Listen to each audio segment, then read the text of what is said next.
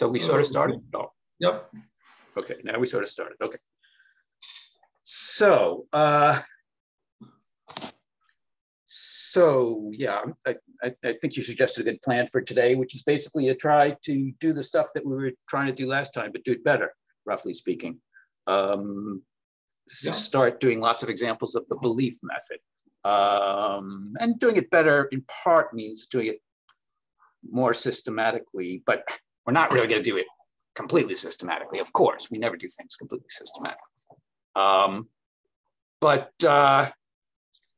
Yeah, let's just imagine for a moment if we did try to do this systematically, then one of the things that we would really have to do is we would have to have like a complete mastery of how classical combinatorial stuff about Young diagrams, like the Littlewood-Richardson rule and all that kind of stuff, how that manifests as functorial operations on the syntactic category of free on one object.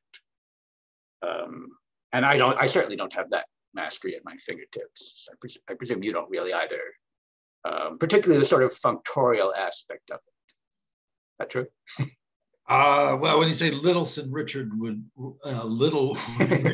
rules, I can't even say it much. Yeah, so I don't have it that completely mastered. I know things about it. I can fake much of it, but that's exactly what I'm not talking about. I'm not talking about faking it. I'm talking about. Well, anyway, I'm sort of talking about, again. I mean, one of the goals here is that the belief method should eventually become actually automated and an actual method. And so I'm thinking about that kind of thing. But also, so there's a kind of a gap to bridge here, which is that, I mean, the belief method works very wide variety of contexts. For example, it works over the base of sets. It also works over the base of complex vector spaces. And it's really the same methods, the exact same method in each. But when you're fooling around with it, it can feel pretty different, and it can feel tricky to bridge the gap. If we really understood what we were doing, if we were really doing this systematically, we would be very clear that we would see that we're doing the same thing when we're working over sets as we're working over complex vector spaces. Whereas when we're faking it, it often has the flavor that if you're working over sets, you can see exactly what's going on conceptually, but you often don't have very efficient rules for calculation. Whereas, if you're working over complex vector spaces, then it's, like I say, it's a little bit harder to see conceptually how, these intricate combinatorial rules like the Littlewood-Richardson rule, how those are secretly really very conceptual things about tensor product of syntactic constructions.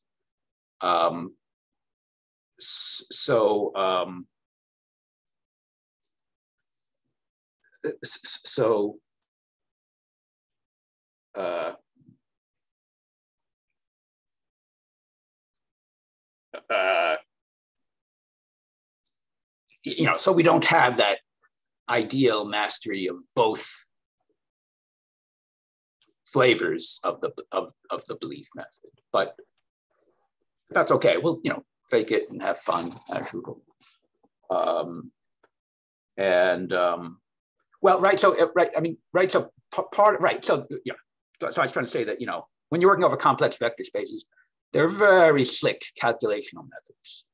But you don't, but they're a little bit harder to grok what's secretly going on conceptually, how functorial operations of substitution or tensor product, it's a whole separate game understanding that conceptual interpretation of the functorial operation. So, like I say, we'll be faking it to some extent, especially I'll be faking it.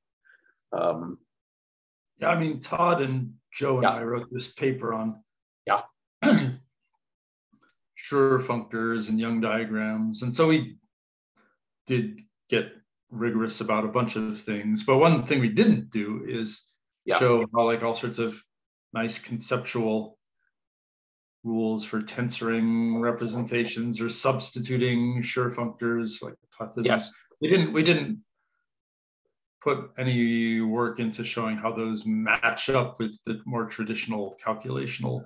Well, that's that conceptual gap that I'm talking about, that, ideally you would bridge those perfectly and you would. Yeah. Well, we didn't need to because, yeah. because we were able to rigorously describe all the operations in a conceptual way. And that was good enough for us. I mean, it would be really nice, of course, to then take that and then push it forward to actually getting nitty gritty. Okay, well, we'll see how it goes. I mean, you might be better at a lot of this than me, but you might be more in practice than me at a lot of stuff, but we'll see how it goes. So,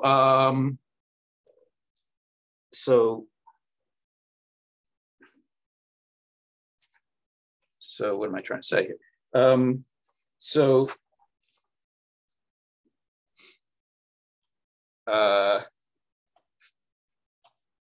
mean, that's one issue. Well, also, when I say the very slick ways of working over complex vector spaces, I mean, a big part of that is that very often you're working in these things that are secretly really just two vector spaces, right? You have a basis, and you have like a thing that's just a two vector space that's literally or almost literally free on that basis. And that just gives really slick and powerful algorithms and things. But sometimes you might not, sometimes that slickness can hide the conceptual history and interpretations of things. So that's one issue. Now there's another issue here. What is the other issue? The other issue is that, we're trying to learn the belief method here. So the belief method for understanding and calculating with the syntactic categories of theories in our doctrine. But there's another thing that we're sort of learning at the same time, which is almost opposite to the belief method, but they sort of complement each other in a certain way. And we already started talking about it a bit. So the belief method is very syntactic in a way. I mean, I guess you could philosophically argue about it, but in some sense it's very syntactic. But there's this more, again, you could argue about it, perhaps more blatantly semantic approach where you work with these affine algebraic groupoids and also affine algebraic categories, and you get total two rigs from them. You get these two rigs of co-modules of such objects. And so, these are two sources, two very complementary, almost opposite sources of getting two rigs. And it's very interesting to play them off against each other. And we've already started on that.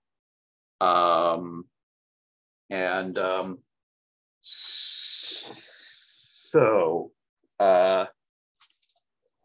let's see. So let's start with an example here, and we'll see that those complementary approaches both coming into play here. So we're actually thinking about the theory of, let's see. I mean, we're thinking about many theories, but one particular one, how do I say this? I'll start out by saying it from the affine algebraic groupoid viewpoint.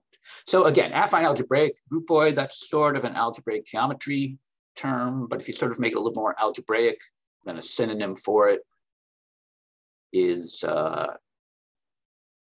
affine algebraic groupoid is commutative Hopf algebroid. And if you don't want to worry about the oids, you can just take the oids off of both halves of that. So an affine algebraic group, basically a synonym for that is commutative Hopf algebra. And so let's in fact start off with a commutative Hopf algebra here. Or an affine algebraic group, same thing.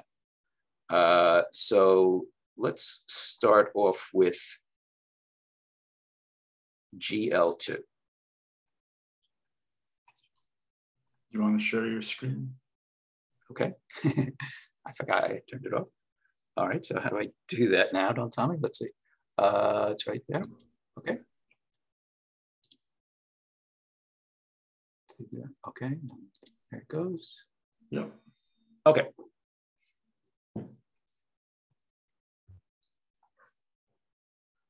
I'm trying to decide whether I should say GL2 or GL2 comma C. I guess I'll say GL2 comma the complex numbers. So I'm actually thinking of this as a, what did I call it? A commutative Hopf algebra over the complex numbers.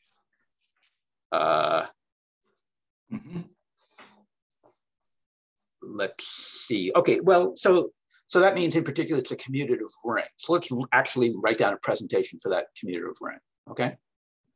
So do you want to do it or should I do it? Complex numbers join some variables, and those variables should be the entries of our 2x2 matrix. So maybe we'll call them A, B, C, D. Okay. And then I guess we should have one more variable, which would be E.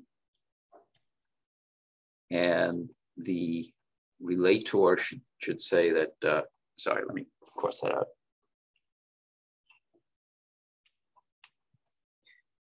The relator should say that, yeah, I think this left-handed thing is working better than when it was right-handed. It should say that E is the inverse of the determinant. Is that right? Yep. Okay. So I'm sort of impressed that you're actually doing this. They actually mean it. Yeah, yeah, it's actually useful. So I'll see. I'm just waiting to see what happens with this. I'm just trying to decide how I should write it. Maybe I should write it that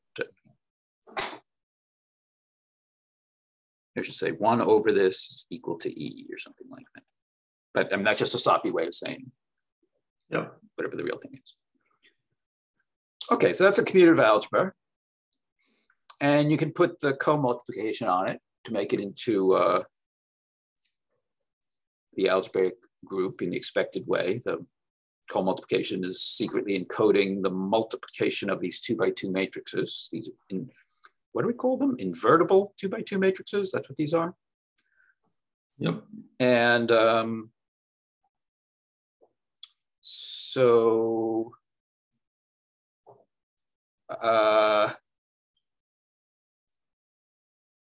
yeah, so in fact, this is a commutative Hopf algebra over the complex numbers. And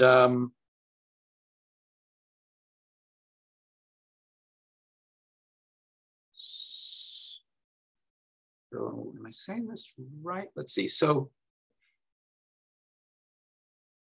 we can think of this as the algebra of representative functions for the representations of this group, you know, the finite dimensional representations of this group. So every, what am I trying to say? If you take one of the irreps of this group, then you can get a function on the group by, well, so we have 2x2 matrices. So we have a 2x2 grid. You pick a point in that grid, and you know, each element of, what am I trying to say here? I mean, I thought you were going to say you take a representation, yeah, and you put a vector in it, and you take a dual vector on it. Yeah. Then you get a representative function. So that's yes. That's a good way of saying it. I was fumbling around trying to say it some other way, but yeah. So yeah. But I'm trying to say they're like, is there another name? I was trying to emphasize the idea that what these functions are really doing is they're giving you matrix entries of the action of the group element, in some representation. And that gives you the basic functions. Perhaps it's even true that all of these polynomials are matrix entry functions of some kind like that for some representation, not necessarily irreducible or something like that. And there's some big connection between the multiplication of these representative functions.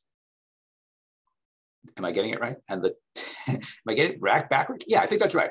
Between the multiplication of the representative functions and the tensor product of the reps. Yep. So yeah, one of the reasons I'm going into detail about this is that, you know, forget that this is a commutative algebra, but just think of it as a commutative coalgebra, and think of what its structure is like as a, I didn't say commutative coalgebra or something. What it's as a coalgebra, yeah, because it's not co-commutative or anything like that.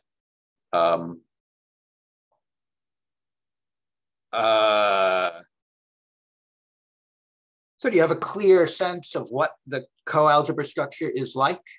Have you ever thought of the coalgebra structure in isolation, what it's like? Yeah, it's sort of like, well, I used to. So it's sort of like matrix multiplication written backwards. Yes, I was going to say, these are co-matrix coalgebras, direct summed together. And the reason for emphasizing that, I mean, you're agreeing with that, right? That's what you were saying, essentially. I'm just. What did you say? Plural, summed together? Yes, for each irrep, there's this co-matrix coalgebra for that irrep. Oh, I was just thinking about I thought you were talking about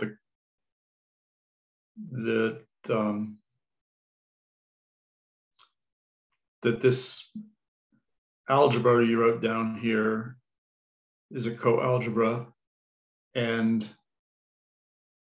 there's a sort of, I think if I'm not mixed up, there's a sort of simple formula for multiplication in terms of these A, B, C, D, and E, which you just sort of. Yes, okay, yes, but yes, but. So they are, I mean, they are, those guys, A, B, C, and D anyway, sure. They are representative functions of the. Yes, they're very basic ones or sub-basic ones or something like that. But what was I trying to say? That what am I trying to say? That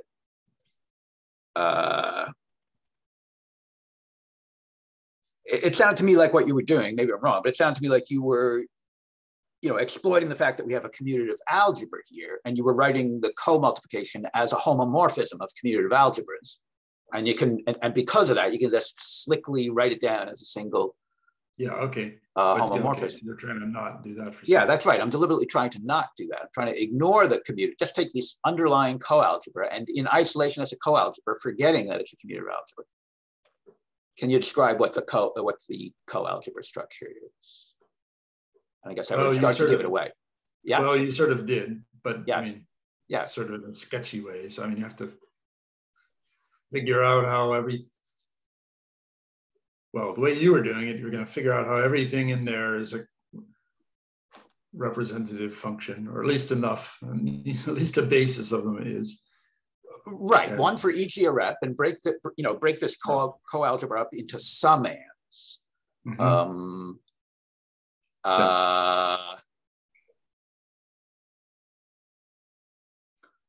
So there's like there's like the zero-dimensional representation of GL, the one-dimensional representation of GL2C gives you a really boring summand, and then the two-dimensional representation of GL2C, which gives you the really visibly obvious. The visibly obvious thing, yes, that's right. And then there's the three-dimensional. Well, I guess I left out something. There's a three-dimensional one, which would be some kind of quadratic polynomials in A, B, C, and D. Yes. Did you mention that there's a bunch of different one-dimensional ones? Did you mention that? No, I was thinking about SL2C. Sure. I guess, yeah. So there's like more. Yeah. Okay. Sure. That's right. That's part of the trick or subtlety or whatever of what we're trying to understand today. Right. So E will shine for Yes. one-dimensional ones. Yes, that sounds right. Yes, that makes good sense. So what am I trying to say? Like I say, it's a direct sum of co-matrix co-algebras. One, indexed. This direct sum is indexed by the isomorphism classes of IREPs. And I have to stop and think about this terminology, direct sum, because I was already getting confused by it. But I was thinking, is this the evil one or is this the good one? I think this is the really good one. It's am I saying it right? So it's like, how can that be? I mean, it's like yes, right. So right. This is playing the role of, right, in the world of co-algebras. This is sort of like the sum of co-algebras. Geometrically, it's sort of like a sum. So I guess what I'm saying is, supposing we were doing this, so we're, in a way, we're sort of playing some Tanaka Crane game here.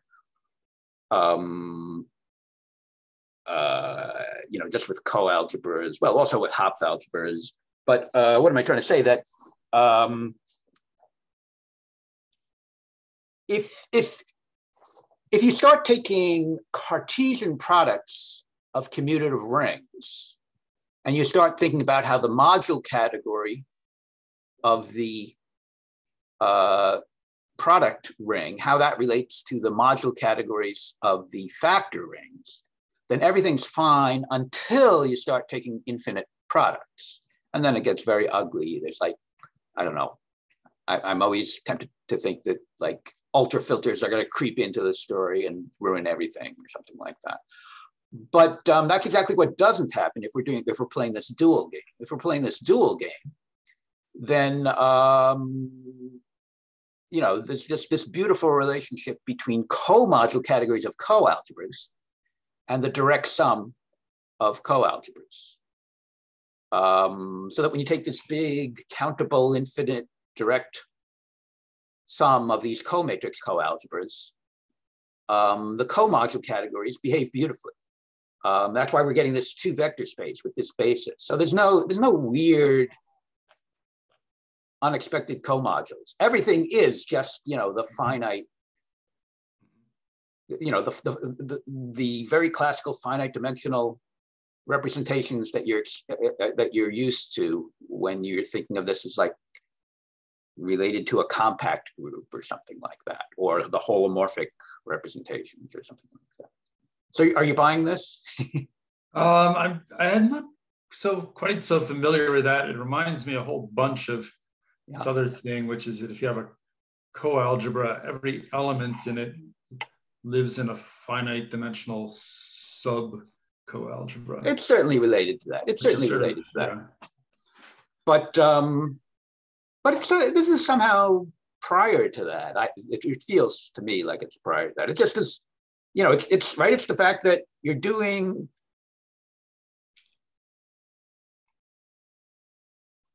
I mean, there's something nice about direct sums of vector spaces versus Cartesian products of vector spaces. Cartesian products of vector spaces are somehow ill-behaved when they start getting infinite.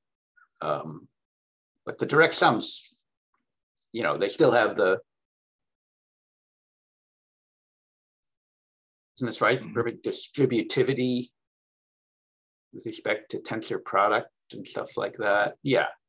Whereas the Cartesian products get really annoying precisely because they don't agree with the co-products when you start getting infinite. So there's just, right. I mean, and part of it, right. Maybe another part is just that we have this Cartesian closed category of co-commutative co-algebras, where we don't have this, right? The category of commutative rings is not Cartesian closed. So there's a lot of special nice things for various reasons about the commutative co-algebras here. But in particular, it's giving us a very nice algebraic way of thinking about representation theory. And that is because you take, the way to get this nice algebraic interpretation of the finite dimensional representations is to look at the co-modules of a commutative co-algebra. And that's what we're doing. So yeah, so that's what legitimizes this picture that we were drawing of the representations of the comodules of this commutative Hopf algebra. So it's like a half infinite checkerboard or something like the picture. Let's see, I should pick out one of these dots to be the tensor unit. So maybe I'll circle it in red or something like that. Supposed to be right there. And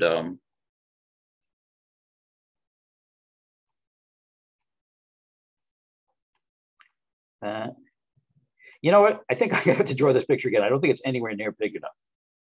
Might be good if I had like a magnification, automatic magnification button or something like that. Because, right, each Young diagram is supposed to give you one of these dots. I mean, here we're going to run out of all of the Young diagrams with more than 2 rows are going to get suppressed. So it's really just 2-row Young diagrams that are corresponding to these dots. And it's really just corresponding to some of the dots. And so yeah, so we're doing a game here for GL2. It's very interesting, but you should really think of this as in parallel with all the other cases. As we're doing this, you know, you should be thinking about the analogous picture for GL1, and you should also be thinking about the analogous picture for GL3 and GL4, et cetera, et cetera, et cetera. The GL2 case is rather photogenic because it fits nicely on paper in this way. It's a 2-dimensional picture. But the GL3 case is also very nicely photogenic. You just need to have 3D vision. So it should be very interesting to look at it is very interesting to look at the 3D variation of this and to understand the ways in which they relate to each other. And there's some tricky but good things going on in terms of understanding these pictures. So yeah, let me try to draw it a little bit bigger here. So how do I do this? You do have a thing that says resize near the upper left there. Resize, upper left. You could at least give it a try. Okay. I wonder what's going to happen. Well, just type some number other than 100. Probably want to resize by the same amount in both.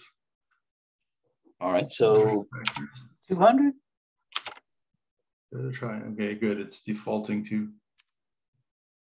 Yeah, give it a shot. I'm curious. Just click OK and see what happens. Wow. Okay. Okay. Well, that's bigger. Does it mean that, you know, did it? Well, anyway, it's there. Can you still draw at the normal size? I don't know. Probably not, but whatever else. Now I'm really tempted to make it even bigger. Well, see what happens if you try to draw. I'm afraid you're going to be drawing twice as big too. Oh, that's a good point. Yeah, that's a good point. But let me try. Yeah, I like this. It's kind of experimentation where we don't know what we're doing. So, okay. Now that's good. Great. Woohoo. Okay. Eventually I should really learn how to do all this stuff. But okay, so I think that's encouraging to make it 300 or something like that. So how do I do this? With the resize button? All right, let's try. Oh, wow. No, but now it thinks. Now. So what number should I do? This is the arithmetic is too difficult for me to figure out. So, 150 if you wanted 300. 150? I was gonna put 167 or something like that. But you're probably right. It's probably okay. 150. Let me try. I'll try 200. Okay. Gonna go on. You just want to, at your own time, you can try to keep expanding. Sure. Ever more. You see atomic level resolution of the. Can I find this? Is it here somewhere? Damn. Oh, did it cut it You have off? to move left and right. You got to move that Oh, slider. what do you on the think it is? bottom. You think it's This still is what there? I spent all our time doing, but now you're at the way bottom of the page. You got to move back up. Oh boy. Okay. But see, I'm not sure it's really there. It's there. It's just like you've expanded so much.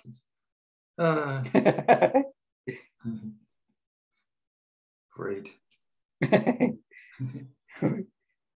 You're like the incredible shrinking man. Right. Let's see.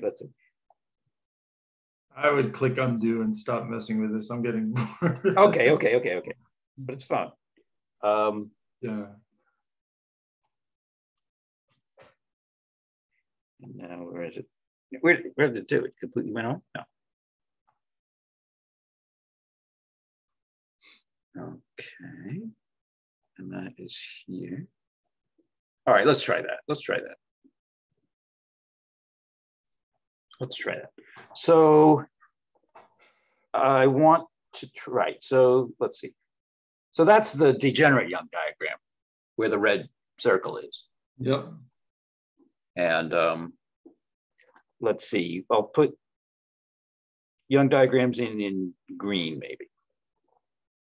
So is this the way it goes?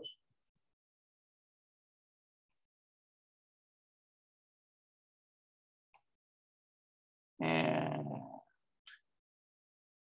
what is this one? Is it like that? This one is like that.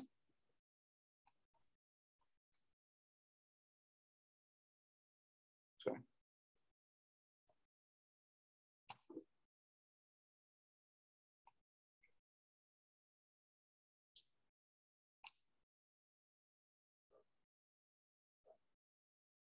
Does it seem right?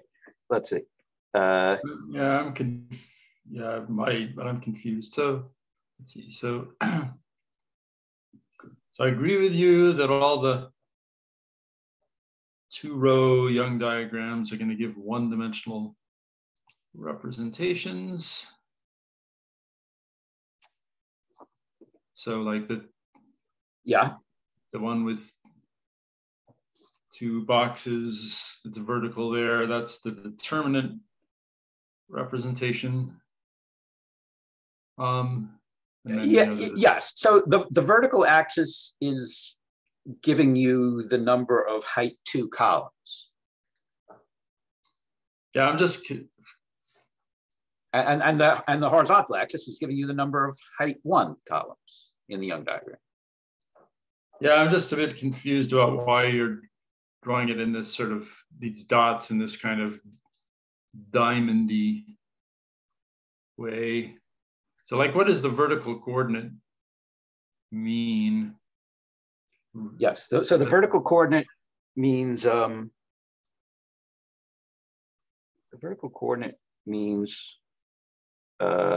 tell me. That's I want to say it's the GL1. So when you're restricted to a representation of GL1, what are you? Well, that's okay. That's a little bit tricky. Let's see. So, because when you restrict irreducible representations, they're no longer irreducible. These dots are just irreps. So I'm getting a little bit confused here. But it really is this philosophy of 2 vector spaces. There's some sort of 2 linear operator that we're drawing here. But I am getting mixed up about whether the relevant 2 linear operator here, whether it is co-induction or restriction or some other variation on those. I'm just curious why the one, for example, why the 1-box Young diagram is sort of halfway between the empty diagram and the 2-box diagram in terms of the vertical coordinate. It seems like you're saying that there's like some kind of representation of GL1 that's halfway between the trivial representation and the determinant of GL2 representation. Say that once again. That's halfway between what? like, why is that one box diagram halfway between the 0 box diagram and the vertical 2 box diagram? So partially because it's vertical coordinate. Because that's a spinor representation. It's not a representation of PGL 2. So the horizontal axis is PGL2. Well, it's actually sort of both PGL2 and SL2. Right? It's the even numbered columns is PGL2, and the odd numbered columns, those are the ones that only SL2 possesses. PGL2 does not possess those representations. Those are, fermionic or something like that. I was asking about the vertical coordinate. So why is that one box diagram halfway vertically between the big red thing and the 2 box vertical? Well, like I say, the horizontal axis through the red circle, that is the representations of PGL2. So we don't want to include the spinor representations on that axis. So, we get a basis for the PGL2 representations by taking that horizontal axis. So we don't want the spinor representations on there. And, there are 2 basic spinor representations that are dual to each other. So they sort of fit, one's on the top of that, one's on the bottom of that. So, so there's a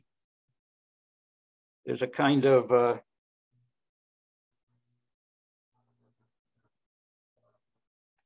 important sub thing like that. And so let me tell you what that is, okay? That's, well, I've said this before the last time, this is the positive representations of GL2, meaning that it's, it doesn't contain any, it's uncontaminated by the dual representation, right? The dual representation is that one, it's like right there. Where? See where? I'm sort of circling, maybe I should. Oh, yeah, yeah, that's what I thought.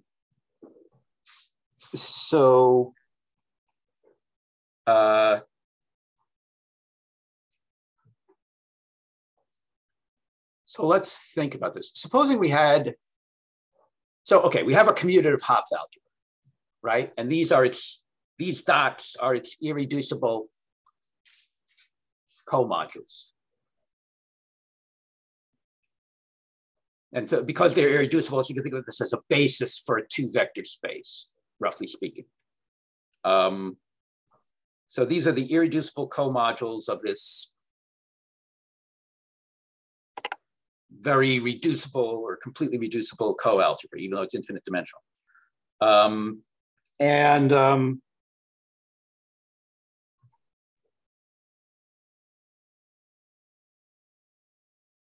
And we have a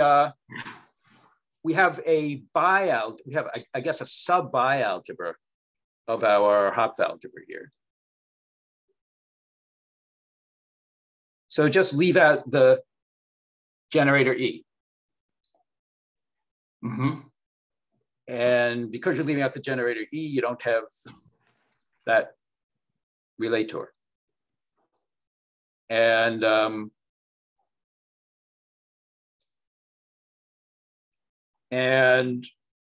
But you still have a bialgebra, and you don't have a Hopf algebra anymore, but you do still have a bialgebra, right? It's the affine algebraic monoid of 2x2 matrices without any invertibility restriction. And so that's still a bialgebra. So it's still a coalgebra. And think of what its comodules are like. And that's what That's what we're depicting in the picture here. We're depiction, you know, there's a subset of this basis that is a basis for the co-modules of this co-algebra, or co-modules of this bi-algebra.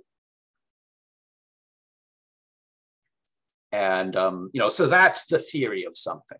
That's the theory of something. So, right, when you sketch these out, this thing that I've sort of, this wedge that I've outlined in yellow here, that's the syntactic category. That turns out to be, I mean, we've said that it's the co-module category of a bi-algebra, this matrix monoid, this affine algebraic matrix monoid. It's the it's the co-modules of that. But we can describe that total 2 rig. We can sketch it in you know, using the belief method in a syntactic way. And from that point of view, it's the theory of an object of subdimension 2, meaning it's the theory of an object V such that the morphism from the initial object or the 0 object to what is it, this Young diagram,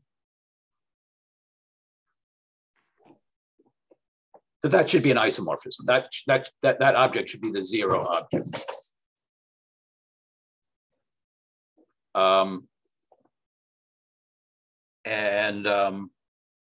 I mean, perhaps we could also write that in a more suggestive way. So can you, is that visible? You can see it's I wrote as T subscript and then this syntactic sketch of the theory. It's visible on, even as though it's a pale color. But I think some other people would prefer to write that in for what for them is a more suggestive way. They would write it as something like the category of C, the category of complex vector spaces, whatever their notation is for that, and then adjoin an object V, you know, modulo this, you know, to suggest that that this sketch of the total 2 rig is like a categorified version of a presentation of a commutative ring. But I'm used to writing it in this notation up here. But I don't know. Maybe I should switch to the other one. I don't know. But I mean, so there's a theorem to be proved there, right? I mean, I'm making a claim. What's your attitude to this claim? You believe it, or you think it's obvious, or you're willing to entertain it as a possibility, or willing to entertain it. I've often wondered about a more semantic description of this theory you have in the yellow box. So I mean, I like yes. Hearing that it is something.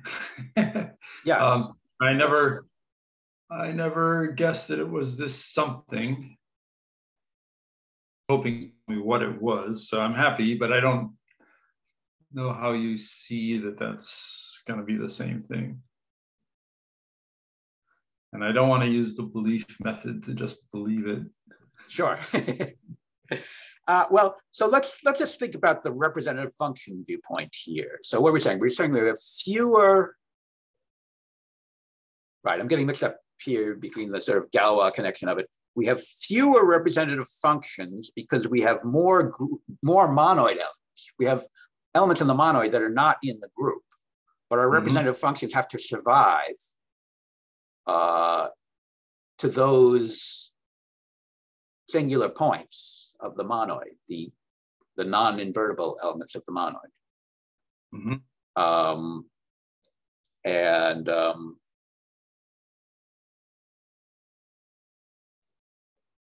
right? So, right, E is the thing that blows up. If you try to, that's the whole purpose in life of E, is to blow up at these non-invertible elements so that they will be excluded from the spectrum of this affine algebraic group. But if we're really seriously interested in this affine algebraic monoid and its coalgebras, then, and we don't want to exclude those elements from the spectrum. And so yeah, it all fits together in a very nice way. I mean, again, there are theorems and lemmas and stuff to prove here, but yeah, but that's what I'm claiming. That's what I'm claiming. Well, okay, so if I'm wrong, somebody should, prove I'm wrong. Go ahead, yeah? Well, that's how it works. Okay, so there could be a version of math for like, you state as many things as you want, and then you occasionally have a proof that some theorem falls. They progress much faster. Right. But I was hoping to understand it. So I was hoping that there might be something like,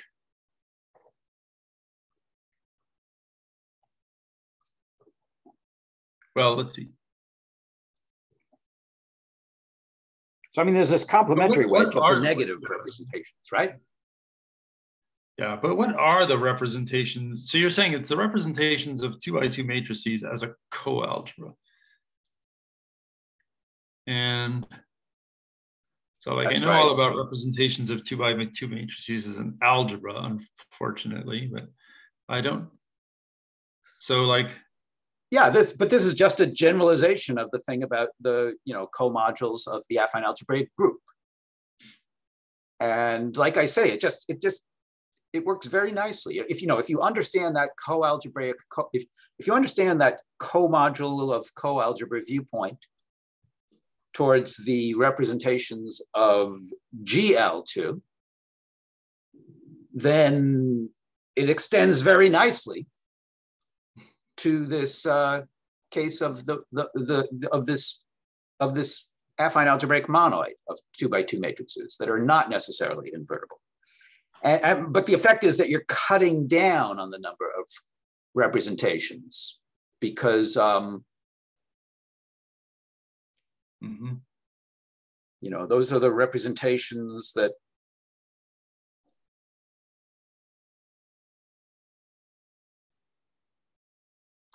they just don't work for the at the non-invertible elements. There's some better way of saying that, but it really does make sense. Again, so we're getting fewer functions, fewer representations, but I'm sure we're getting more of something else. Let's see. More group elements, yes. Geometrically, we're getting more group elements. It's this funny localization thing, yeah. With more monoid elements. We're getting more monoid elements, the elements that don't fit into the group, but they fit into the monoid. But as a trade-off for that, we're getting fewer representations and fewer functions because the dual representation or the determinant function, they don't like the non-invertible elements in the monoid. They blow up or something at those non-invertible elements. Yeah, well, but you're not, yeah, but okay, well, it's fine as far as it goes, but you're not like really drawing the line of argument that shows like, okay, I can look at this theory. Yeah, I'm not giving the proof if that's what you mean, but aside from that, that is what you're complaining about, right? The fact that I'm not nailing down the proof, right? Yeah, and the proof should be something sort of nice, not something. Sure. Yeah. Sure, okay. Sure, okay, but I won't try to squeeze a proof out of you, but well, I it sounds like you want to be able to tell me the proof. well, if I have to, yeah, that's not, but I mean, think about it for a minute and a half. Think about it for a minute and a half. See if we can come up with proof. Go ahead. Yeah. Well, and then I got distracted by the fact that these Young diagrams in that yellow cone, yes, are usually described to be the irreducible representations of SL2, I guess. No. The way you should think of the irreducible representations of SL2 is it has a basis that's a quotient set of this basis. And that set is the column set of this grid. Wait, including the odd numbered columns. Yeah. So in other words, SL. No, actually, I meant, believe it or not, I actually really meant SL3, which is even. Which is because that's weird, which is why I said SL2. But but I think it's true. But it may not be very helpful, right, until for understanding the basics. But well, that's interesting. But that's interesting. Yeah, it's also peculiar. Yes, go ahead. Yeah, I agree. It's too advanced for us. But I mean, the one thing that makes it might make it interesting is no, I don't think it does make it interesting. Okay, right. I think I can now claim that that's sort of not the right way to go, because when you picture that as SL3, you should really make that wedge into like a 60-degree wedge or something like that. Whereas in this picture, it's a 45-degree wedge. So there's, there certainly are games to play about connecting these, but there must be some, weird extra dimensions that are making this wedge angle appear as a 45-degree angle in this picture. Whereas in the conceptual picture that you're alluding to, I think it tends to be a 60-degree angle. Yeah. So it's a good thought, but it does sound a little bit. I'm using that angle mismatch as a propaganda for why we shouldn't worry about it at this moment. Yeah, I don't really want to worry about it. Sure. Now. Sure. Well, okay, no, but let me say something else about it. So let's think about the SL2. Okay. Mm-hmm. I mean, you said you were trying to think about SL2, but the SL3, but I think it will actually help if we think about the SL2, because what I'm saying is that the SL2 representations are actually the columns in this picture. And if you think about how the columns work, it says that you should consider all the height 2 columns in the, right? Okay, there are two meanings of column here going on here. They're the columns in the grid, and they're the columns in the Young diagrams. And unfortunately, they're both extremely relevant here. So let me try to say it again, distinguishing between the grid columns and the diagram columns. So what am I trying to say? That the way that you name a grid column here is by an equivalence class of height 2 Young diagrams that all differ only in the height 2 diagram columns. So in other words, the height 2 diagram columns don't matter. So you get to get rid of them, and you're really dealing with a height 1 Young diagram. So do you see what I'm saying? That's actually matching with what you were saying about SL3 in a way. It is? Yes, except I'm doing it for SL2. I mean, I'm saying.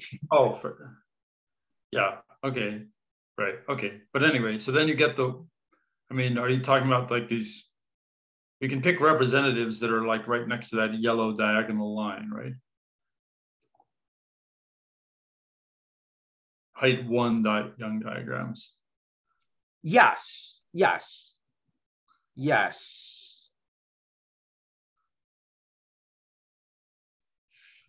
On the other hand, okay, but there are tricky things going on here. So let me say some things that are going on here.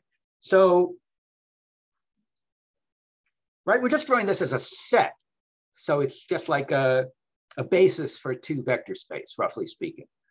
But remember that this, right, we're supposed to be able to tensor product these irreps and get something that's not an irrep. So, right, if you pick any 2 of these dots, you can tensor them and you get a cloud of dots. a multi dot, multi set of dots or something like that. And do you have a visual intuition for how that works? Should I say my visual intuition? Yeah. I forget, but it's something sort of like you add the dots as vectors in this 2D vector space, and then you like throw in a whole bunch of other dots that are like in this picture, like maybe up into the left of them, but I forget. Yeah, I mean, there are like trails. I mean, I never took LSD, but my friends in college took LSD, always told me about trails. So, I mean, you add together the dots as vectors, like you said, and that's the leading term in the answer. But it has this trail of trailing terms. And in this case, the trailing terms always trail off just in a perfectly westward direction. So even if you're adding dots that are like going down in a southerly direction, when you tensor them together, the leading term is just their vector sum, but the trailing terms are just going to the west of that. So one of the things that I'm saying here is that look at the horizontal line that goes through the red circle. And like I say, I claim that's the representations of PGL2. That's the representation of PGL. And we'll try to say what a sketch is for that at some point. But right now, just think of it as the representations of PGL2. And you can see that because of the angle of the trails, that is closed under this tensoring. But that's rather unusual. So this other angle that you were talking about, where the one-row Young diagrams are at the angle of that diagonalish side of the yellow wedge, that's not closed under tensor product because the trails go off to the west. So, right, that's, again, there's some sort of duality between PGL and SL here, that the PGL things are, yes, okay, let me see if I can get close to saying it right. So PGL is geometrically a quotient group, but that means that it's a sub-2 rig. And that's what we're seeing in the way the syntactic category for PGL2 is closed under this tensor product. Whereas SL2 is geometrically not a quotient group, it's a subgroup. So that means instead of being a sub-2 rig, it should be like a sort of some variation on the concept of a quotient 2 rig. And basically what it is that all the dots in some grid column become isomorphic. For SL2? For SL2, yes, that's right, that's right. Another cute little thing is that if you look at all the dots directly below the big red dot. Yes. So your philosophy claims correctly that they will be closed under tensor product because there's nowhere to the west to go. And that's because of the determinant of a matrix. That determinant is a surjective group homomorphism from GL1. If I understand what you're saying, if I'm not screwing up, GL1 is a quotient of GL2, a quotient group of GL2 via the determinant homomorphism. And that geometric quotient group corresponds to that sub-2 rig that you're pointing out. Agreed? I mean, that's what you just pointed out. Sounds right. I was thinking of it just in a stupider way, that like those Young diagrams in that vertical column there, those are all naming tensor powers of the determinant representation of GL2. And so, of course, when you tensor them, it'll just be addition in this plane here without any funny trails or anything. But yep. Yeah.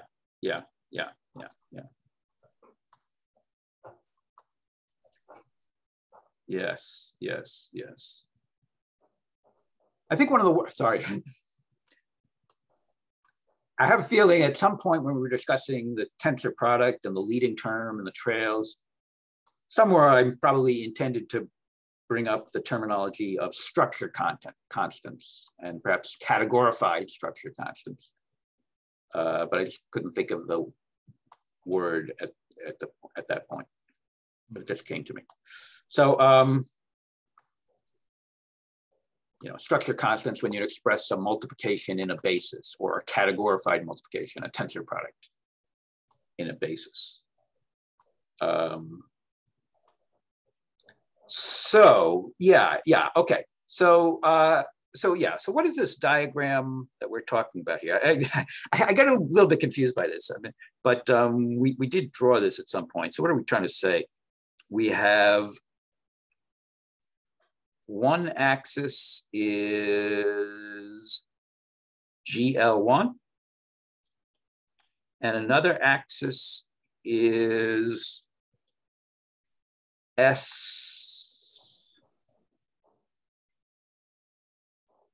no, the other axis is, I guess SL. Yeah, okay, which way should I say it?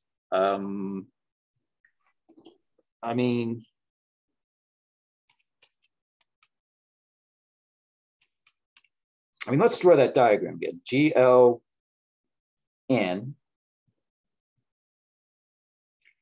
and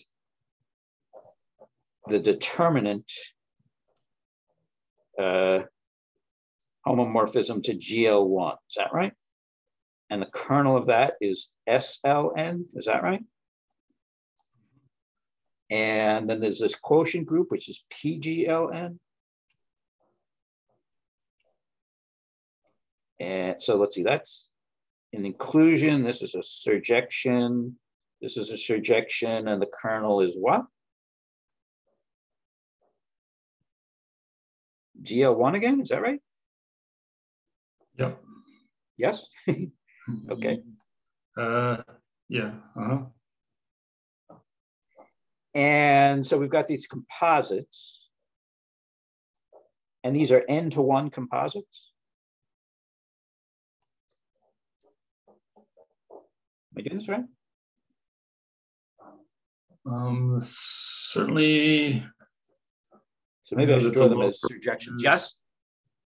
Yeah. Oh, right. I guess, right. Over the complex numbers, it would be legitimate to say that these are surjections and n-to-1 things or something like that. And maybe that's what we should think about, is the complex numbers. But it does get trickier and perhaps more interesting if you think about the real numbers or all sorts of other weird things. Yeah. But does this look correct over the complex numbers? Let's see why that. And do we have other names for this? Determinant is a name for homomorphism. Do any of these other homomorphisms have names like determinant or inclusion of the constants or something? Is this what I'm trying to say? That. Yeah, I don't know if they have great inclusion of center. You could say inclusion of the center. Yeah, but I'd rather say something more evocative, like inclusion of the scalars or. Okay, yeah. Constants. I'll say inclusion of constant scalars. I don't know. Scalars is. You're choosing scalars? Yeah, I don't think people will know what a constant matrix is, but yeah. Okay, inclusion of scalars. I always slip and say diagonal. Right. Maybe I was thinking constant diagonal, constant on the diagonal. What? Yeah. Yeah, I almost heard you say diagonal. Yeah. So right? Constants on the diagonal. Yeah. There's something like that. Constant diagonal, something like that. Yeah. Multiples of the identity. Yeah. The inclusion of the scalars. So right, if you include a scalar and then take its determinant, that's not reversible because you collapse together all the roots of, all the nth roots of unity or something. Did I say that correctly? Yeah. Okay. And I guess we just drew this for n equals 2 last time, but it doesn't depend on n equals 2. Yeah.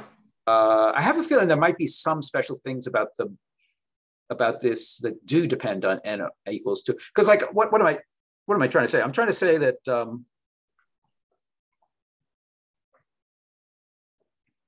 am I saying this right? That if you, right, we drew this as a checkerboard grid, a half infinite checkerboard. That's what this grid is, half infinite checkerboard. But if you filled in the other half of it to make it a half infinite chessboard, then instead of that being the representations of GL2, right, so that would be saying, right, we're saying that, let me see if I can get this right, I'm saying that the GL2 stuff is a sub-2 rig of this Cartesian product stuff for this Cartesian product group, which is something like the GL1 cross SL2.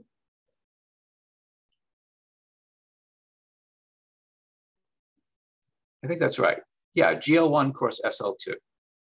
I thought you were going to say GL1 cross PGL2 because there's a map from GL2 to GL. I mean, you've drawn here like a map from GLN to GL1 times PGLN. Yes, but okay, I'm right. But I think it's all going to work out, even if you're whatever, even if you have legitimate complaints. I'm still hoping it's going to work out because I said that, right?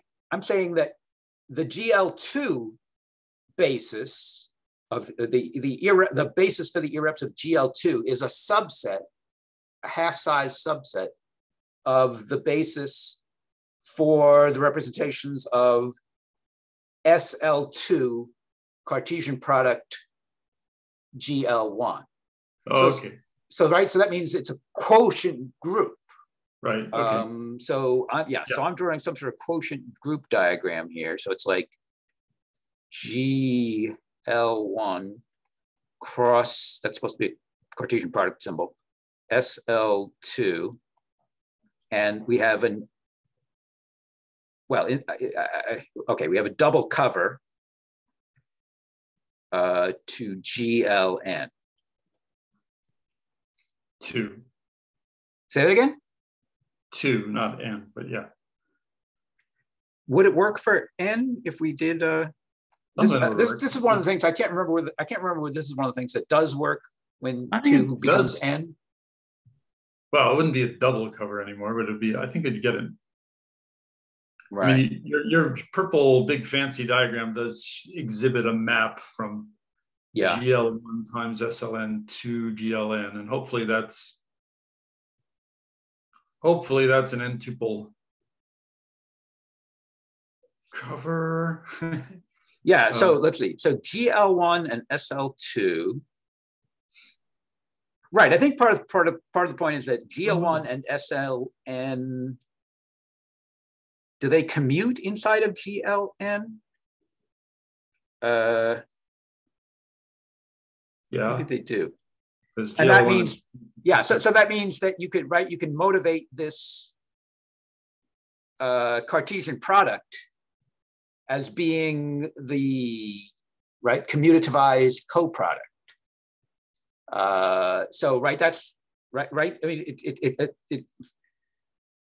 there are these two maps from GL1.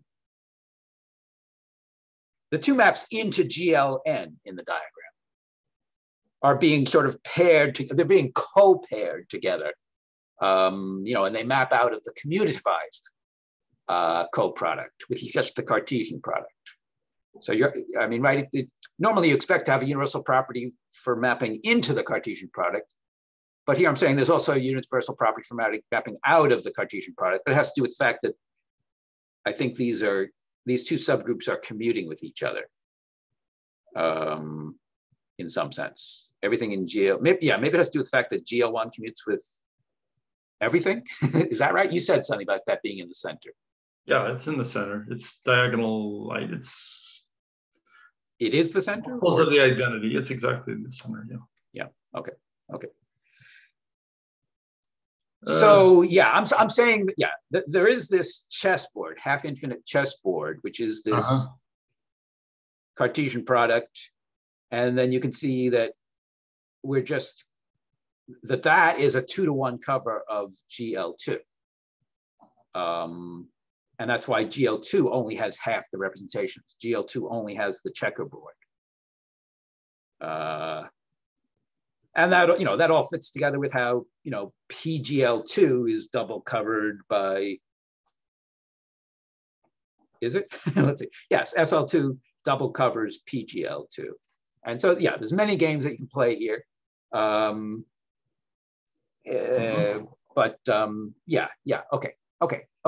So let's see. So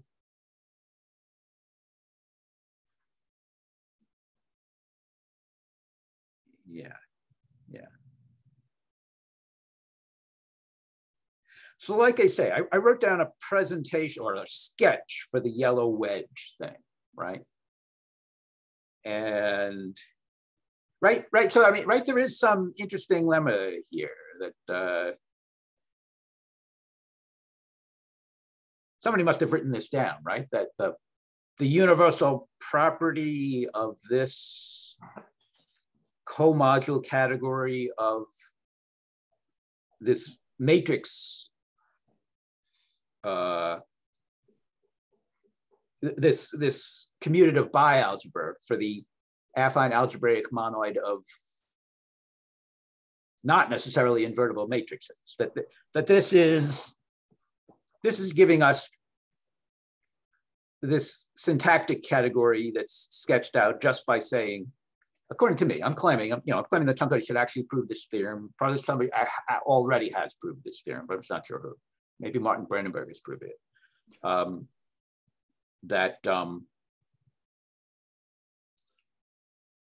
This co-module category, the one for the bialgebra, not the Hopf algebra, but for the bialgebra, is sketched by just saying that we have subdimension 2. Just that the exterior cube annihilates or kills or whatever the generating object V. Okay, well, that's nice. Again, I wouldn't mind if you told me the proof of that right now. But well, I wouldn't either, but I can't do it. Okay. But I might eventually do it. So Todd. Yes, in fact, I think it is actually easy to do, and it's easy to do via the belief method. But I'm gonna weasel out of doing it right this second because I think that we have more interesting things to discuss right now. But sorry, I interrupted you. Can you go ahead and tell me what you're going to say about Todd? Yeah, Todd and Joe and I were going to be studying the splitting principle. Yes. And there are reasons to think about things like the free thing on an object of subdimension or the free thing on an object of dimension. And so that's interesting. I'm not sure I've thought about that subdimension concept arising in that context of the splitting principle. It's sort of in, yeah, maybe it's not subdimension that really shows up. It might be though, from what you're hinting. It sounds like it might be. I don't know. I don't know. Bump into it, but it may not be the right. It may be better to use dimension. I mean, the splitting principle should say something like, if you have an object of dimension n, then you can take your 2-rig and expand it out, embed it in a bigger one, where that object is a direct sum of n things of dimension 1. That's one way to state this splitting. So that sort of wants you to use dimension rather than subdimension. Sure. But somehow, like in blundering around trying to understand this, we'd like blundered into the concept of subdimension also. So I'm not yeah, really sure. Again, I'll have to think about that, maybe read the paper or something like that. But well, we didn't do the splitting principle stuff yet, so right.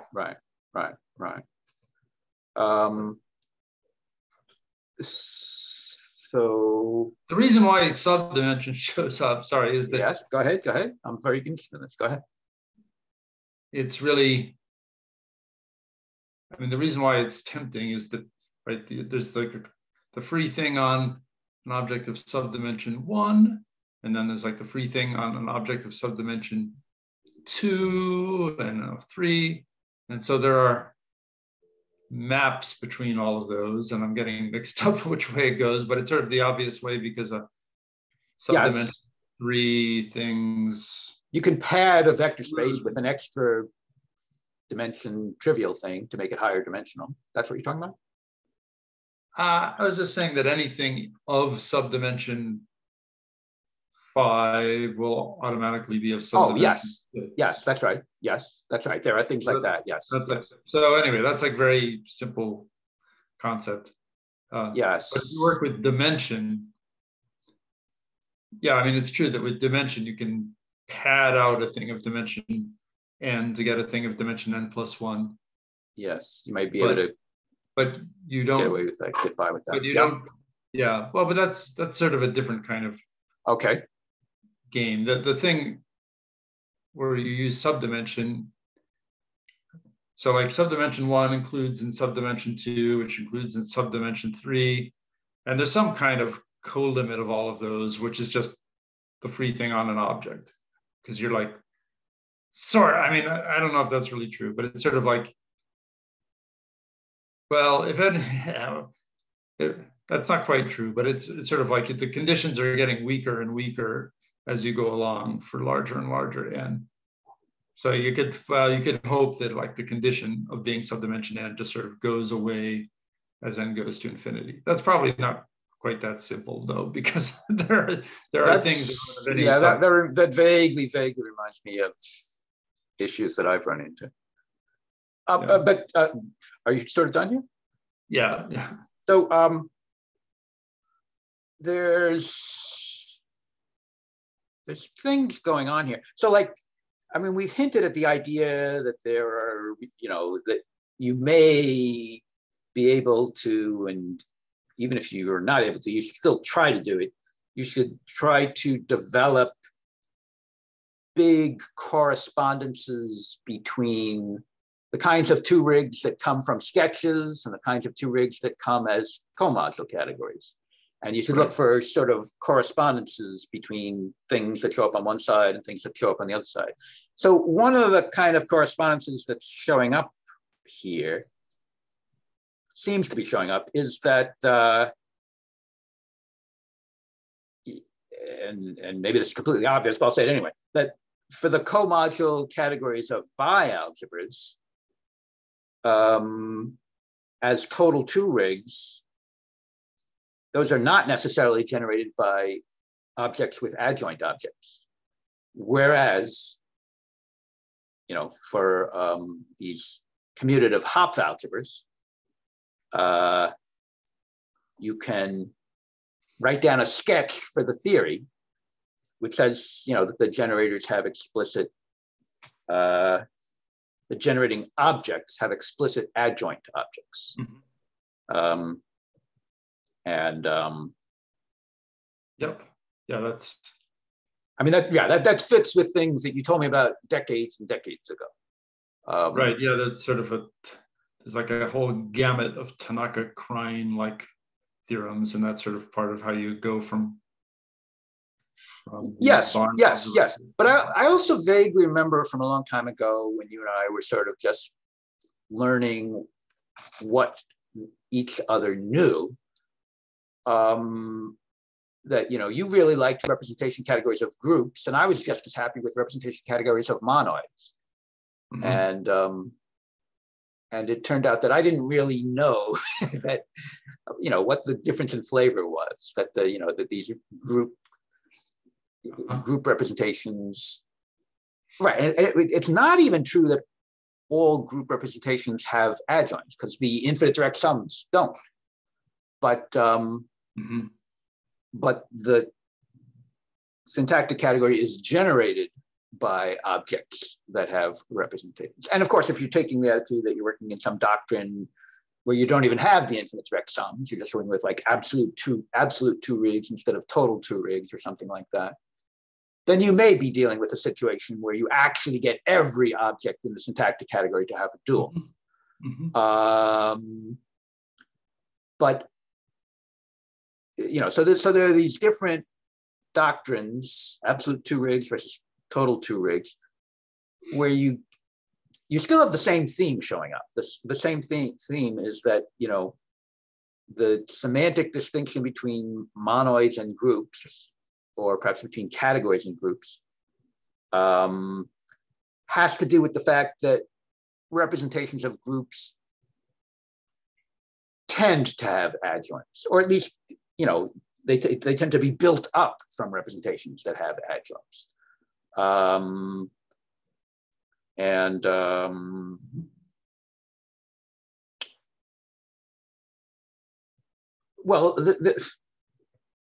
I'm not sure I remember exactly what I was going to say, but this is going to be an important theme later on. The category versus group flavors on the semantic side. And it's going to have to do with sketches that do involve adjoints, sketches that involve, some sketches, every generating object has an adjoint, other sketches that they don't.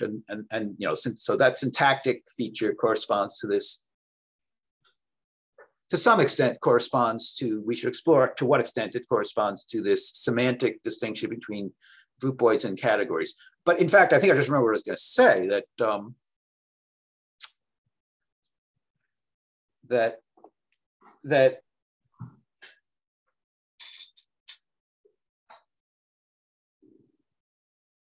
when you start thinking about this subtler, there's this very direct concept of objects that have adjoints, but then there's this somewhat subtler concept of objects that are co-limits of objects that have adjoints. And objects have adjoints. That's something you think about possibly when you're working with absolute two rigs. But objects that are co-limits of things that have adjoints, that is something that you think about when you're working with total two rigs. And that subtler concept of objects that are co-limits of objects that have adjoints. And again, this is probably something you already knew, but many people argue that that's the correct concept of the correct conceptual nature of quasi-coherence. That's what quasi-coherence really means. That it means. I didn't know that. It's probably correct, but there may be some opposing philosophies, but that's certainly an interesting one. That quasi-coherent really just means being a co-limit of objects that have adjoints.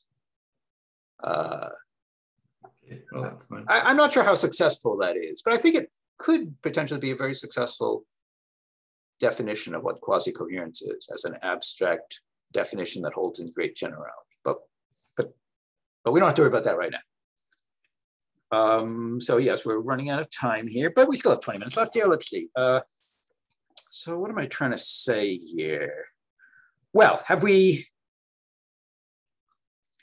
so we've written down a sketch for the yellow wedge, and I've claimed that is a sketch for that yellow wedge.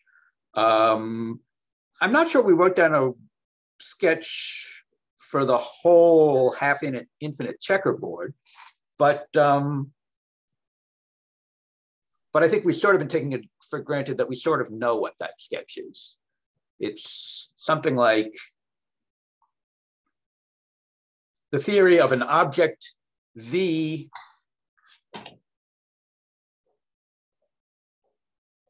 well, I'll say it in a very sloppy way, but but then you have to fix it and make it so that it actually is legitimate syntax in the doctrine. But I want to say something like the theory of an object V for which, don't tell me it. I want to say something like, the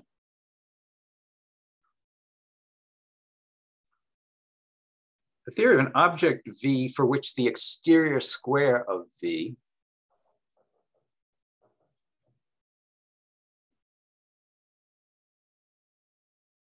what if we said this? The theory of an object V for which the exterior square of V is invertible. That's not quite good enough yet. Let's see.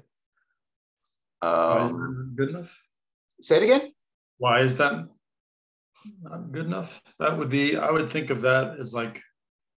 Well, I'm aiming to get dimension now rather than subdimension. Yeah, go ahead. That would sort of make me think of representations of GL2. Yes, but unfortunately, it also makes me think of representation of GL. Oh, maybe you're right. Okay, so it shouldn't make me think of the representation of GL1. You're telling me that a one-dimensional thing gets killed by the exterior square. Okay, yeah. So maybe that is true.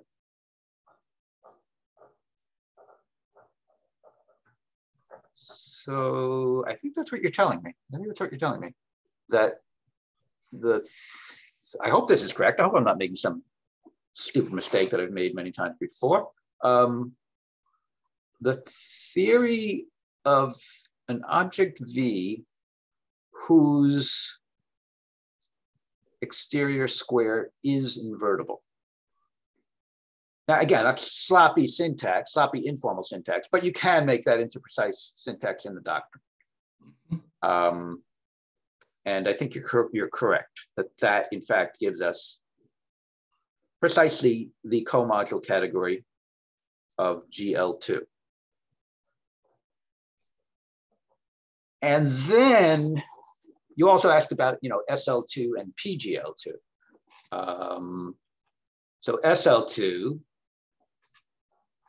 I think I can do SL2 now. Okay, but don't tell me yet. Don't tell me yet. Let me just. I'll give up in a moment. But let me just. Okay. Let me just think for half a minute here. I mean, am I allowed to think out loud, or should I? That's all you ever do. Okay. I'm teasing. Okay. So,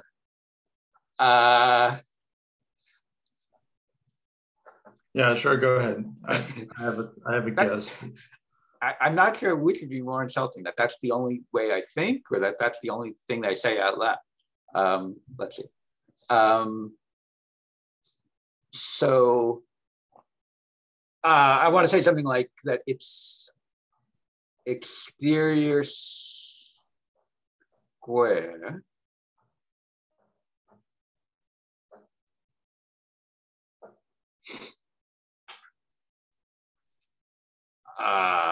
I'm not sure. I'm not all sure that's right, but I'll just say it as a guess that I'm sure I could figure it out if I thought about it for a couple of hours, but I'll just say it as a stupid guess. Maybe it's the theory of an object V equipped with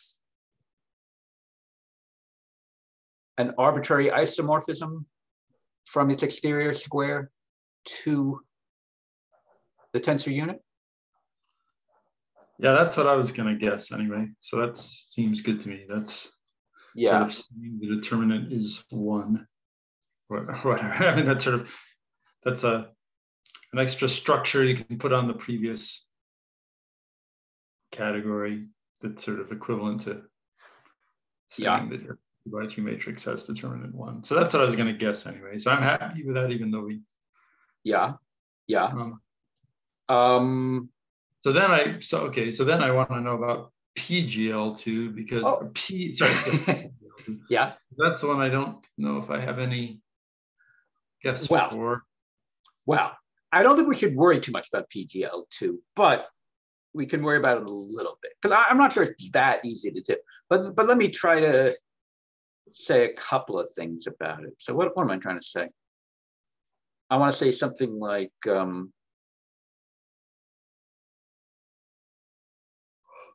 Well, first of all, what's the name of your student, the one who talks about looking into and looking out of an object. Christian Williams. Christian Williams. Mm-hmm. So I just have a feeling that that's useful terminology around here. That you know, I mean, for example, this example, we're thinking about this co-module category of PGL2, and we can see it in this picture. It's this horizontal axis going through the red thing, and that actually is a total 2 ring. You can see that it's closed under a tensor product and everything. But we can, you know, try looking into. There may be all sorts of looking out of games that we can also do, but at the moment, I'm thinking about. I'm actually looking at the picture of that, but in this technical sense of Christian Williams, I'm thinking about looking into that total 2 rig from various other total 2 rigs. So, for example, there's the theory of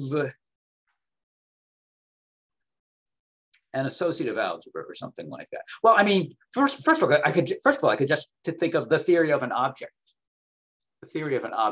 and I can map that into this representation category of PGL2, and I can take our object to be the adjoint representation.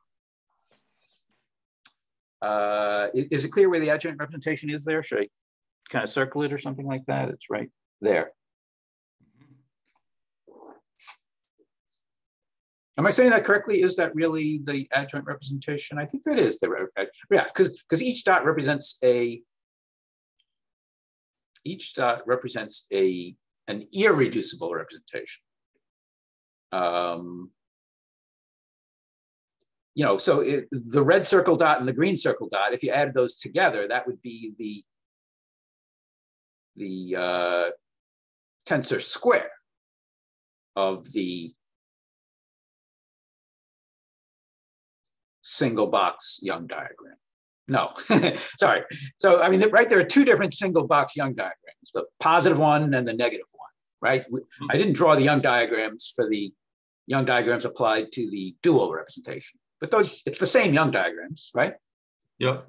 For the opposite wedge, the contra-gradient representation or something like that. But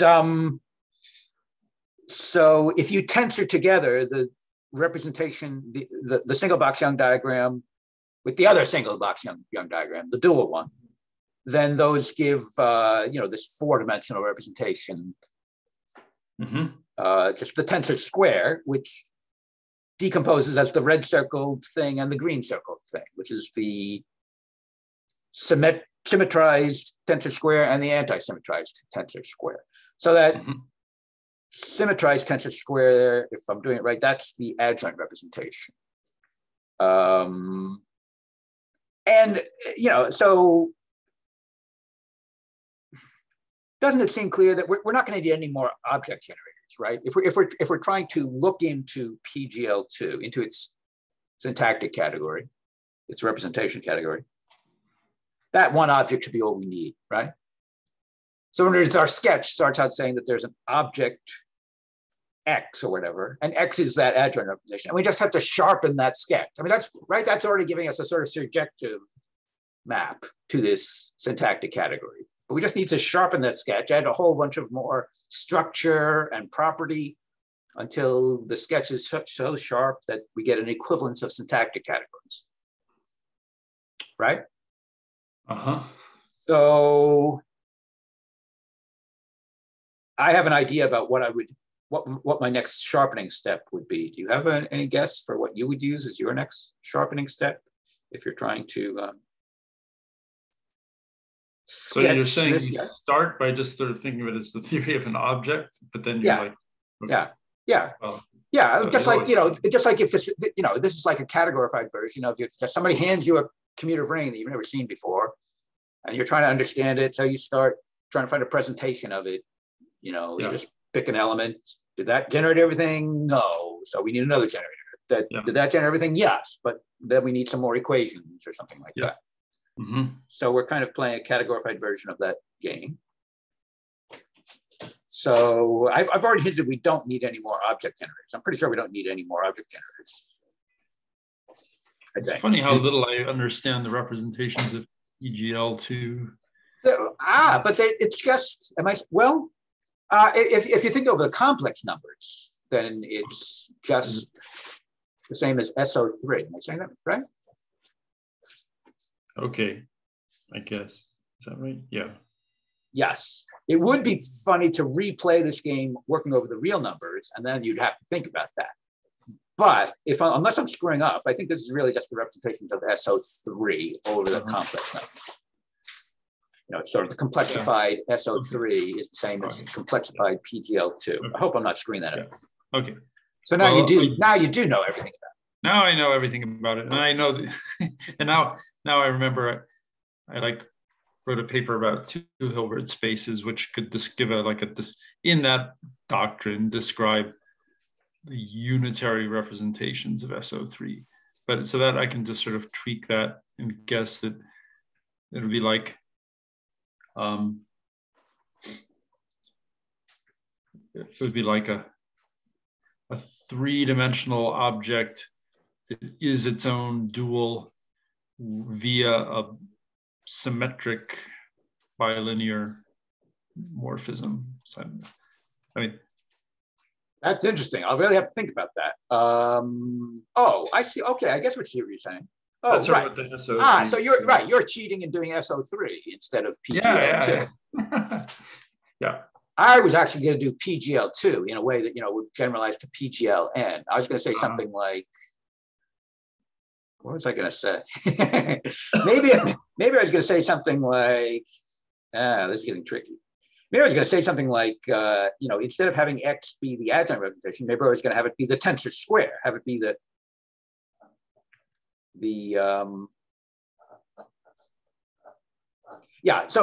I mean, you did give a good answer by cheating and using SO3. That's a perfectly good answer for that example. But I was actually thinking about, trying to generalize this to PGL. And I was thinking about how something, if you take the tensor unit plus the adjoint representation, how that's an associative algebra object. That's a non-commutative tensor monoid.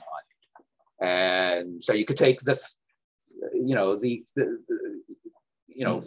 take your object, which was just an object, but now have it be a tensor monoid, and then start adding more stuff.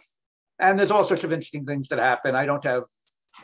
That's about as far as I can go right now, but it's fun to think about. But I'm just very slightly tempted to say,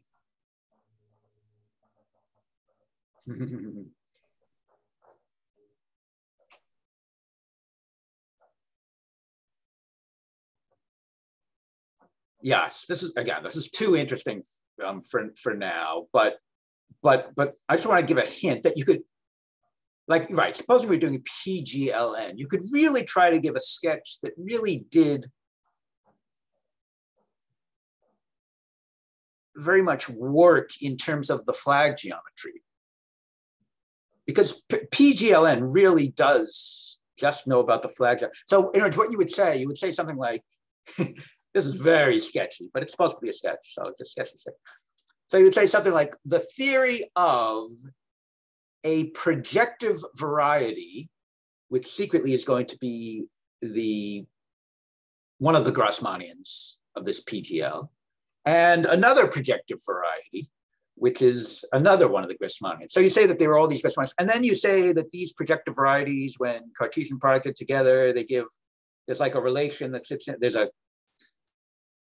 another projective variety that sits in their Cartesian product. And this would be the incidence relationship. So there's a way you can do this. It's a lot of work. It's very involved, but it's very nice in a way. Describing these varieties by their two rigs of bundles or that would get us into a little bit of higher dimensional loops that we don't know how to deal with yet. But we do something very much like that, which is instead of thinking of them, I mean, basically we use their projective embeddings. So it's we use the polarizations or the projective embeddings or something like that. So in this case, when I say the theory of a projective variety, I don't have any of the details of this work yet, but what I'm aiming for is something like this, that, a projective variety has a homogeneous coordinate algebra, which is a graded commutative algebra of a certain kind. And that concept of a graded commutative algebra, that parses in the doctrine. So you could say the theory of a graded commutative tensor monoid with a whole bunch of extra sharpening stuff added on. And this would in some sense be like the moduli stack of all projective varieties, right? It'd be the theory of a projective variety. And it's a start. And then you could sharpen that and you can make it so that these projective varieties, you can sharpen the theory, sharpen the sketch so that these projective varieties are constrained to act like the Grassmannians for a particular kind of flag geometry. And like I say, you might have multiple Grassmannians and then an incidence relation between them in the Cartesian product, which is itself a projective variety. And so one of the things that's going on is when in this case, when I say projective variety, I'm using projective not as a mere property constraint, but an extra structure, right? That to give a projective variety is actually to give the projective embedding. It's projective in that sense, so equipped with a polarization or equipped with even more than a polar, equipped with an actual projective embedding. And in that way, you're not dealing with a two rig. It's sort of, you're dealing with a lower level thing, which itself can live in a two rig. And in that way, so I'm describing some very, very fancy thing here, which I don't really know how to do yet, but it's actually gonna be very important later on when we start thinking about all sorts of things like geometric quantization of flag varieties and unifying that with geometric quantization of our abelian varieties. There's all sorts of stuff that we're gonna get into here. So, sorry, I'm just looking at the clock here to see, it's getting really late. There was something that I wanted to say more. Yeah, well. I have a question I want to fill up the rest of the time with. You have a question right now? Go ahead. Yeah. I do have one thing. I do have one more thing that I want to say, but I don't know if I'll get to say it. Go ahead. Yeah. So the question was, for some weird reason, I never asked you, like, why did you decide to think a bunch about abelian varieties, or have me make me think a bunch about abelian varieties? You never really said like, I mean, they're nice. Okay, I like them a lot, but like, I seem to be thinking that this is like some important special playground. Yes. I mean, there certainly are motivations. Is that a pun? I guess it is unintentional. Because that's one thing you muttered once. Yes. Abelian varieties are very related to one motives, I think, if I haven't miscounted and if I haven't completely misunderstood. So yes, I was going to try and mention, well, I'm sort of hoping that all my motivations are all secretly the same motivation. But at this point, I can't guarantee that they are secretly the same motivation. So I'm going to mention three motivations here. And one of them is the one that you just mentioned. If you're trying to understand what the hell motives are, then I think abelian varieties are related to that in important ways, and particularly in the way that abelian varieties arise as Jacobians, or whatever you call them, Albanese varieties, Picard varieties, all those roughly equivalent things. Yeah, so that's one of the answers. Another answer is a bit of a crackpot, crazy answer, but I'll tell you it anyway. So it has to do with all this mystical stuff about the Heisenberg group and how, Heisenberg group is related to quantum mechanics. And that's fine. Yes, and in fact, I have very crazy ideas about how this is related to string theory. So, in fact, I have a really stupid idea. Might not make any sense at all, but it goes something like this. How does this work? String theory is to algebraic curves, as quantum mechanics is to the Jacobian varieties of algebraic curves. And yeah, it's a bit of a crazy idea, but I actually have been thinking about that. Sorry. I'm just going to leave it there for a moment. Okay. And the third motivation that I was going to give is a sort of something that I wrote down in my notebook today that, from my point of view, thinking about abelian varieties is sort of like really asking for it. For me, asking for it, in the sense that, I have this program to really try to understand all of algebraic geometry as much as I can in this very doctrinish way. Mm-hmm. And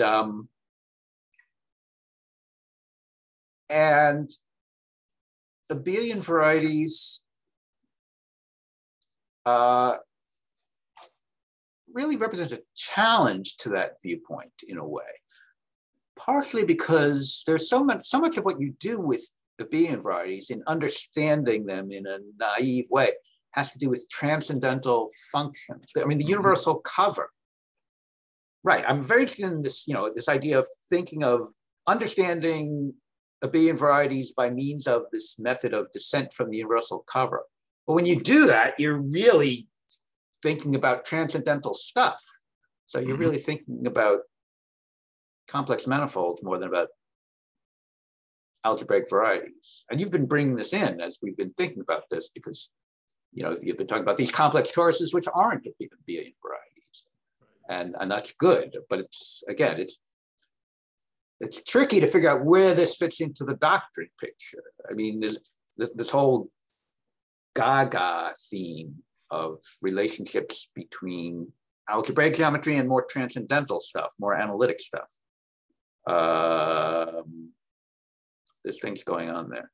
Mm-hmm. So partially, yeah. So that third motivation is sort of like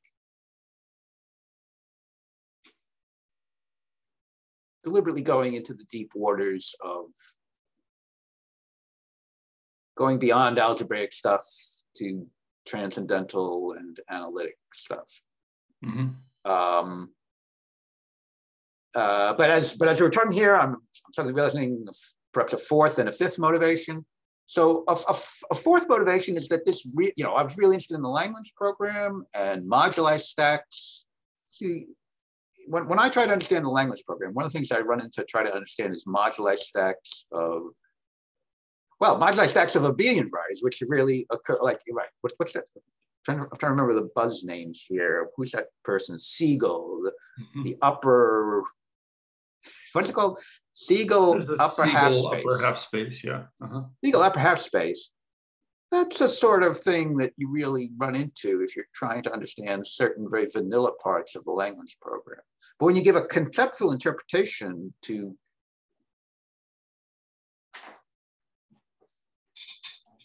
the finite things that, the compact things that Siegel upper half space, the automorphic stuff, the automorphic aspect of the Siegel upper half space, you're looking at moduli stacks of abelian varieties. Moduli stacks of abelian varieties have a lot to do with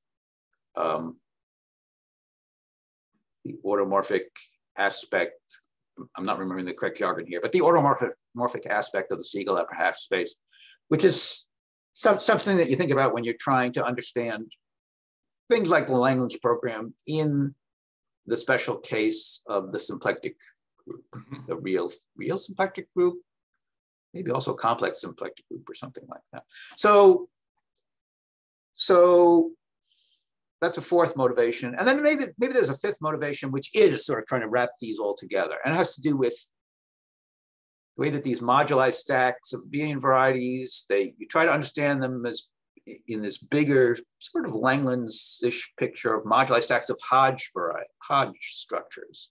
And these Hodge structures are really related to these abelian varieties and these motives and everything.